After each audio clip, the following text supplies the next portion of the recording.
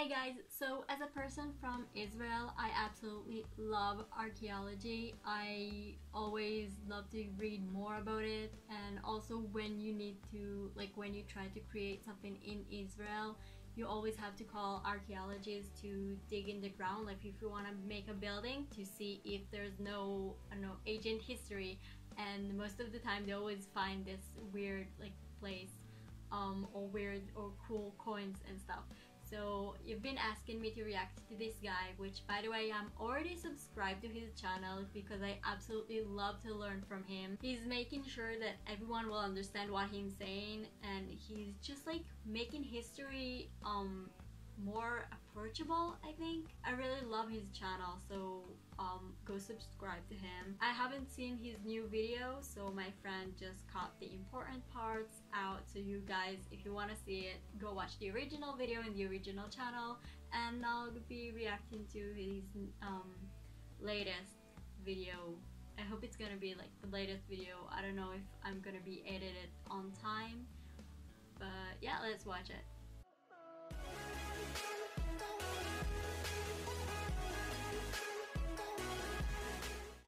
Hey guys, today I'm going to show you the secret lingams of Angkor Wat Temple. Nobody has posted this information anywhere. This is not on YouTube. This is not even in any book. I love how these lingams have never been observed before. Showing his work. When you walk around these passages in Angkor Wat, they have a lot of Buddha statues placed all around. It is said that a total of 108 Buddhas were placed originally all around like this in this temple. Impressive. But this is strange because Angkor Wat was originally built as a Hindu temple, and 108 is a sacred number of Hindus. So why would the original builders place 108 Buddha statues here? Let's examine this mystery. And here you can see this Buddha statue. Its head is broken. Now, the Buddha is already seated on a naga, a snake, and he's placed on a pedestal or a base. To a casual observer, there is nothing wrong. But something is very weird about the base. It does not fit the Buddha at all. You can see that the base is square and there is a groove, an outlet for the water. This is the base of a lingam, and this groove is for the water to flow. I have shown you a lot of lingams like this and how they have these spouts or outlets for water. And look, the Buddha statue is completely separate and it's not even seated on the base properly. I'm just so where is the lingam? Where is the cylindrical part that once sat on this base? Believe it or not, it's sitting right here. You can see a part of the broken cylinder. This was the lingam which originally stood on the base. And here's another Buddha.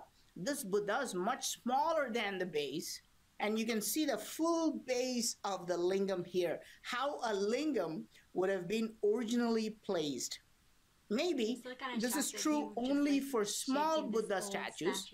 What about the giant Buddha statues placed in Angkor Wat?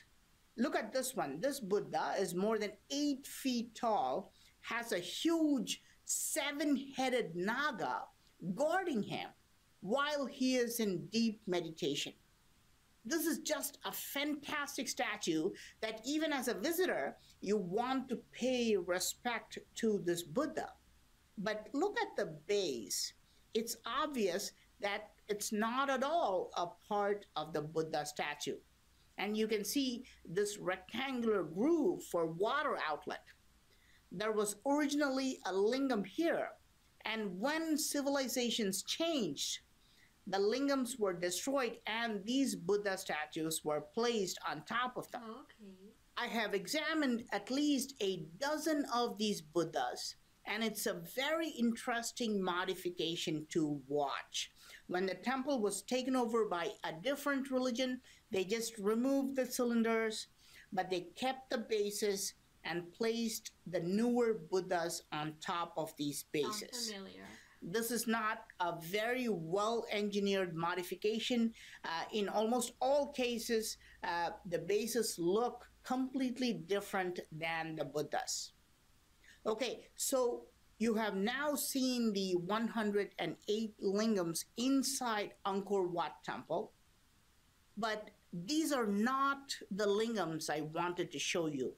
I want to show you the secret lingams that have been hiding underground for many centuries.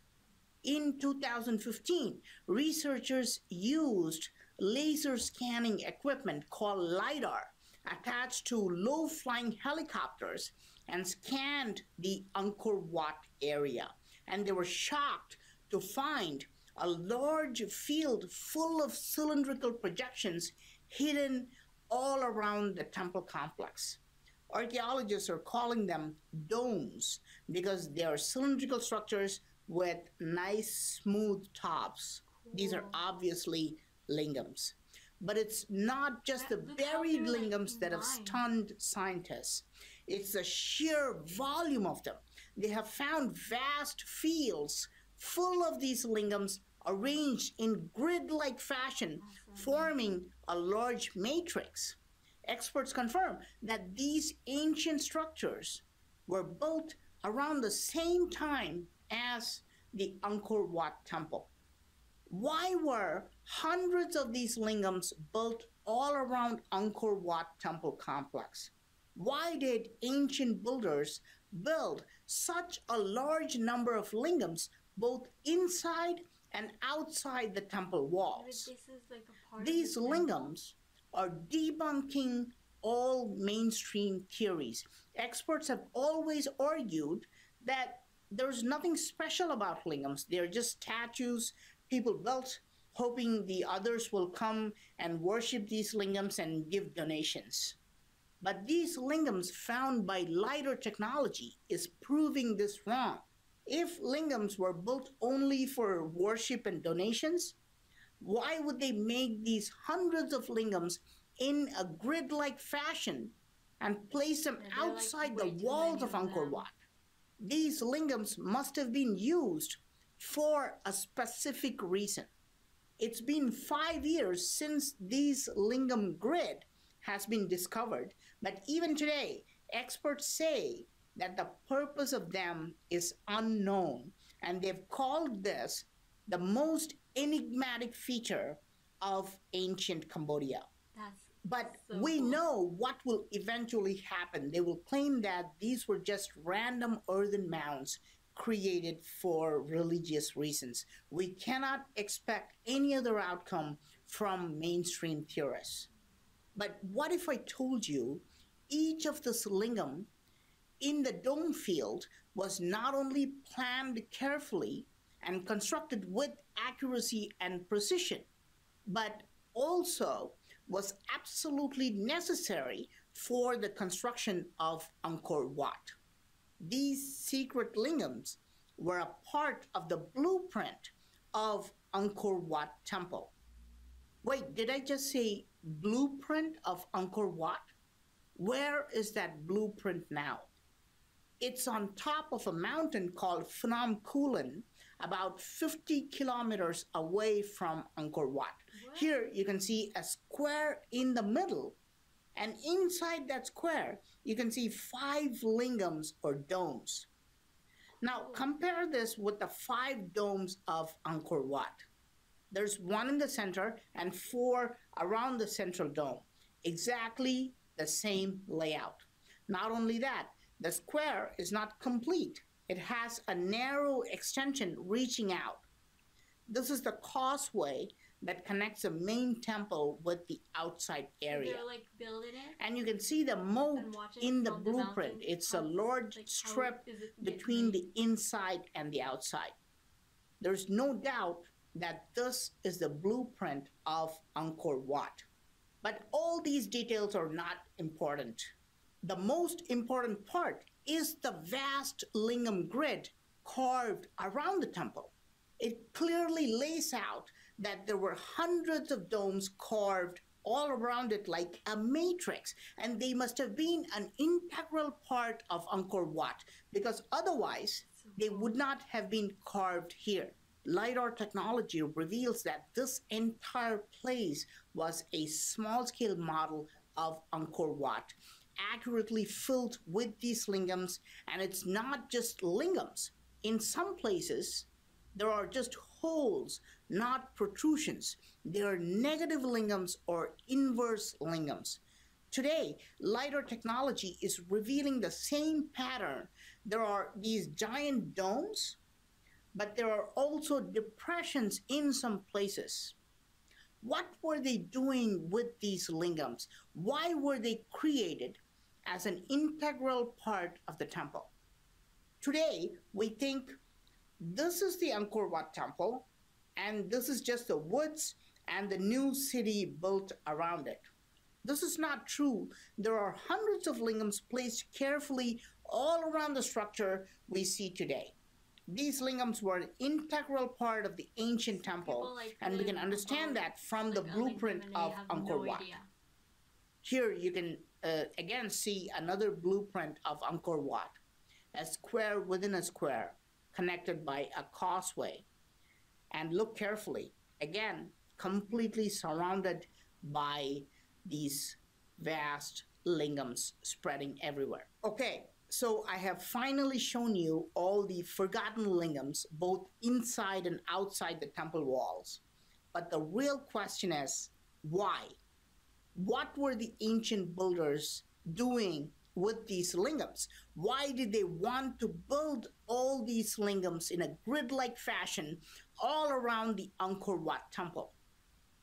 Perhaps the real answer can be found if we find the 8 lingams submerged in the middle, deep in the water of this moat of Angkor Wat temple. I hope you guys like this video. I am Praveen Mohan. Thanks a lot for watching. Don't forget to subscribe and also click on the bell button, get all the updates.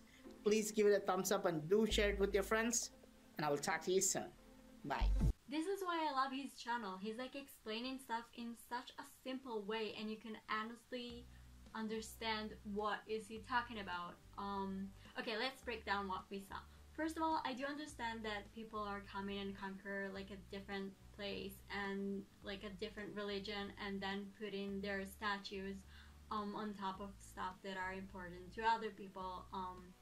Yeah, I'm kind of familiar with that. But the thing is that he was just like shaking the statue. I was like in shock, because in here this will never be acceptable. If you would try to do this here, policemen will immediately be there, or like security guards, just to see why are you trying to touch and shake and, I don't know, get out one of the Buddhas.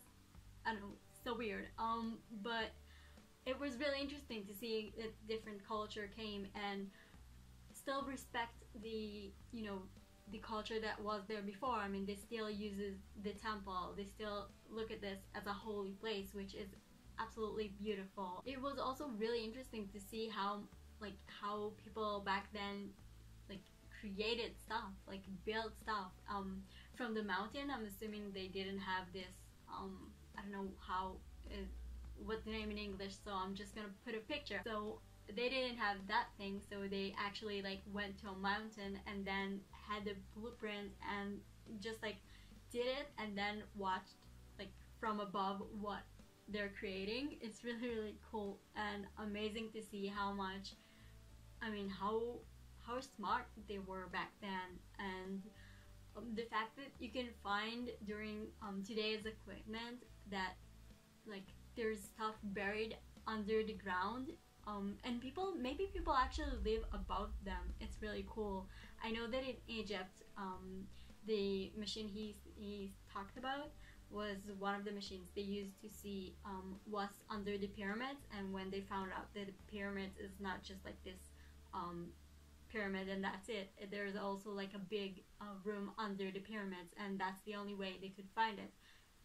So that was really interesting to see how people are using the equipment to actually to learn about history, to learn about the history that, you cannot like rewrite apparently, because also if you put your statue there, there's still gonna be remainings of the, you know, the things before, so you still will be able to learn about the history. Now, whether or not they made this because of like religion purposes, honestly I don't care. They created something really, really important, because I don't know, it's, look at how straight it all is, and look, you can honestly see they put a lot of thought into it, so that's really interesting. I can't like wait to see what else people will, I don't know, what the machines, what the people will, you know, think about, like what the theory behind all of this, because honestly history is really important, and it's really interesting to learn history through, you know, through objects, through what remained from the past, and not through, you know, people who telling you we want, so this is the history. Because I don't know, in here when you find like a coin from the ancient history of like Israel, I don't know if you noticed, but Israel is not the young 70 something year old country that we are right now. We used to actually have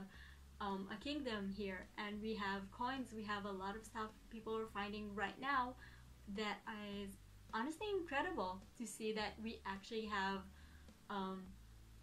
what we're talking about all the time, that the 12 tribes are actually going back to their home to actually see archaeology, and to see like things that actually like saying, yeah, this is true, they used to live here and they've been forced to leave, and this is what they left behind.